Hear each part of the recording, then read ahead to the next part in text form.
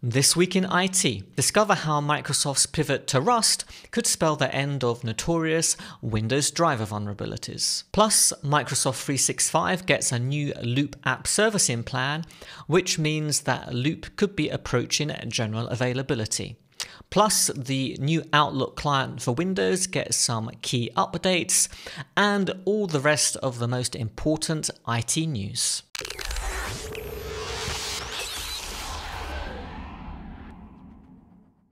Welcome to This Week in IT, where I cover all the latest Windows, Microsoft 365 and Azure news. But before we get started, I've got a quick favour to ask. 70% of the people who watched last week's video weren't subscribed to the channel. As we go live with this video, we're at around 780 subscribers, and it would be great if we could push that up to around 800 this week. So I'd really love it if you did me a favour and subscribe to the channel and hit that bell notification so that we can meet this week's target. Back in April this year, Microsoft announced that it was going to be rewriting key parts of the Windows kernel in Rust. So most of the Windows kernel is written in C or C++. Now, of course, these are quite old programming languages, and they're not considered to be memory safe. So what that means is that programmers have to manually do all the checks to make sure that when they program code that it can't be overtaken by a hacker maliciously, that code as it sits in memory. So when Rust code is compiled, it automatically makes sure that memory objects can't be easily accessed by hackers. So this is a great boon for programmers, for end users, of course, because the code that's developed, whether it's for an application or for an operating system, is just more inherently safe. Now, Microsoft announced this back in April, and then they started to put some of this new work into the actual Windows kernel in Windows Insider builds over the summer. This week, Mark Ranisovic announced on Twitter that Microsoft is making some Rust crates available in a GitHub repository that is going to allow developers to create drivers or rewrite existing drivers using two common development models, so the Windows driver model and the Windows driver framework. So developers will be able to use these crates to rewrite their drivers in Rust. Now, we've already seen this happening with printers, but in a slightly different way. So Microsoft is phasing out printer drivers in Windows. We covered this story a few weeks ago on This Week in IT, and instead of requiring a third party to create a specific unique driver for a device, Microsoft is moving over to a standard that was developed by an organization called Mopria, I think it's pronounced, and basically you plug it into this standard and you don't need to create a unique piece of code in order to make your printer work. That does require you, though, to have printers that are compatible with the Mopria standard. But of course, going forwards over the next few years, that will become a more widely spread standard. So things are really starting to change with the driver situation.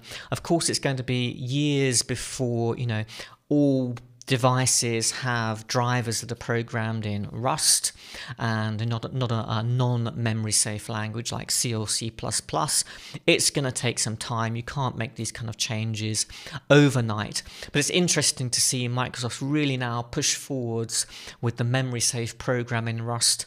And it's not just Windows doing this. Linux is also moving towards using Rust a lot more in the kernel, of course, for all of the same reasons. Microsoft announced a new Loop servicing plan for Microsoft 365 this week. Now, probably you know what Loop is. It's really Microsoft's version of Notion, which has been hugely successful in the small to medium enterprise space. So this is the answer to that, and it's in preview at the moment, has been available to all Office and Microsoft 365 subscribers for free at this stage. So what's happening is we've got a new service plan. It's called Loop App with Workspaces. So this is going to be made available to those that have a Microsoft 365 Business Standard, Business Premium, or an E3 and an E5 Enterprise plan. It's not going to be made available to any organization that has an Office 365 E3 or E5 plan, much like Copilot is not going to be made available to those users either.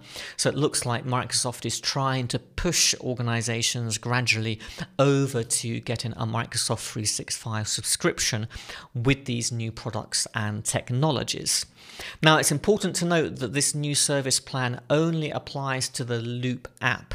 So it doesn't apply to Loop components that you might insert into a Teams chat or into an email in Outlook or into a whiteboard. This is specifically about that app. Now, if you're using the preview at this stage and you're not on one of the plans that Microsoft is going to officially support with the Loop app, Microsoft has said that you'll be able to continue to use your workspaces in the immediate or for the immediate future. So you're safe for the moment, but it does mean, of course, that Microsoft might force you to move to one of those supported Microsoft 365 plans at some point. So you do need to be prepared for that if your users become more and more invested in the Loop app. The other interesting thing is that what you should note is that Loop components are stored in OneDrive. I think we all understand that now. But what I didn't know is that Loop workspaces are stored in Syntex repository services. So there's a different storage mechanism for workspaces. Let me know in the comments what you think about the Loop app. Is there going to be a place for this in your organization? And how does it compare with OneNote? Maybe that's enough. And would you move across to a Microsoft 365 subscription in order to get these new things like Loop and Copilot if you're on an Office E3 or E5 Enterprise plan? I'd love to know what you think. A couple of bits of news about the new Outlook for Windows client.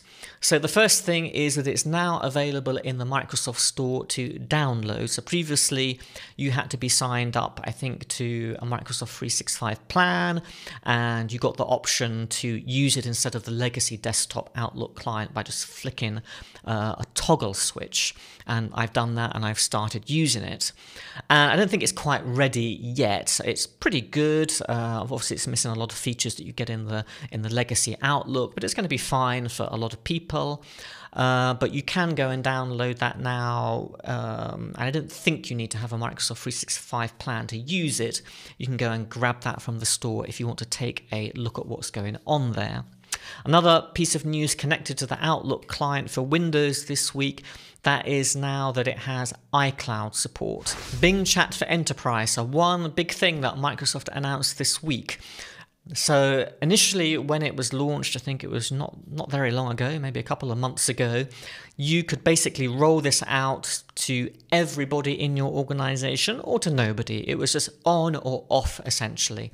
Now, Microsoft has got a lot of feedback from organizations saying that we want some kind of ring-based deployment for this so that we can push it out to a limited number of users. And Microsoft has answered that. They're now saying that you'll be able to roll out Bing Enterprise Chat to a limited set of users initially before you roll it out to your entire organization. So you can test it with a small subset of users if you like. I haven't heard much about Windows Terminal recently, but that is still being developed and gradually pushed forwards. We're now on version 1.18 is the generally available version. Coming into preview 1.19, a couple of important features. So broadcast input, if you have several panes open in one tab, what this basically means is that whatever you input in one of the panes is going to appear on all of the other panes in the same tab. So I guess there are some uses for that. There's also a new suggestion UI, so it will suggest, as you're typing, maybe what should come next. I believe you have to turn that on. It's not turned on by default. And they're also adding the option to perform web searches from within the terminal itself. And I think, again, in order to enable that, you're going to need to add a little bit of code to your startup profile. So not enabled by default, but if you want that, it's going to be added. Microsoft has published its monthly update news for Intune. So let's go through what's new.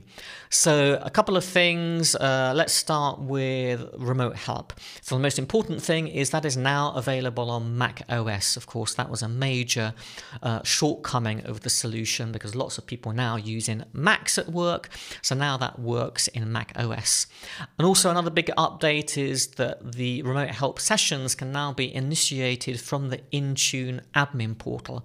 So before, the helper would have to open remote help, the person being helped would also have to open it up, but now this whole thing can just be initiated from the admin portal, which should make it much easier, especially for the end user. There's now Intune integration with Zebra Lifeguard OTA, so that's over the air, and this is basically a firmware solution that allows access to a device really without any user interaction, as I've understood. So if you need to get into a device to perform some kind of remote support or change a setting or do something like that, you can now do this via firmware, get in, regardless if there's some issue with the operating system, I suppose, or if the user can't work something out about how to get this going. Intune Endpoint Privilege Management is also coming to Windows 365 devices. So this is a suite of features, the most important of which is the ability to configure privilege elevation. So for instance, you want a particular application to run with admin privileges, but you don't want to give the user admin rights, so you can configure that application to start up with the rights that it needs to run properly without giving the user things that they should definitely not have access to. So that feature now coming to Windows 365. And Microsoft announced that they want to provide, I hope this has actually happened, I haven't checked, they want to provide day 0 support for iOS 17 and the latest Mac OS release across all supported devices. So of course those things have already been released, at least as far as I understand. I think definitely iOS 17 is now available for download. Not sure about the latest macOS release. You can let me know in the comments below, and you should get Intune support for all of those devices right from the get-go. Thank you for watching. I really appreciate it. If you found the video useful, do give it a thumbs up because that helps to get the video seen by more people on YouTube. I'm going to leave you with another video that you might find interesting on the screen now, so do check that out. But that's it for me for this week, and I'll see you next time.